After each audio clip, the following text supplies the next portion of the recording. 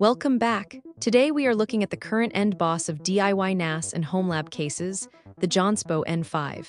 If you are looking to build your own, you will be hard-pressed to find a case as capable as the N5. Starting with the elephant in the room, drive bays. This case offers an impressive 8 hot swap 3.5-inch drive bays and 4 fixed 3.5-inch slots for a total of 12. Filled with 20 terabyte drives, it provides 240 terabytes of mechanical storage. 4 additional 2.5 SSD drive mounting positions are available in the upper quadrants of the interior.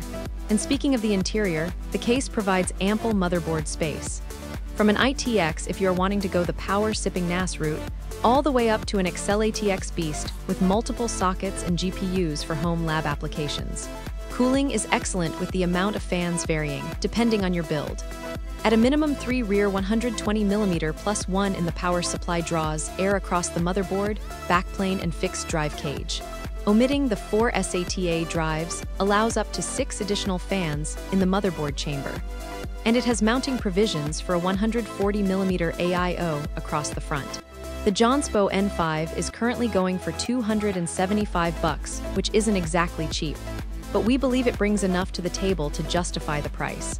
Thanks for watching, and if you enjoyed this video, consider giving it a thumbs up or subscribing.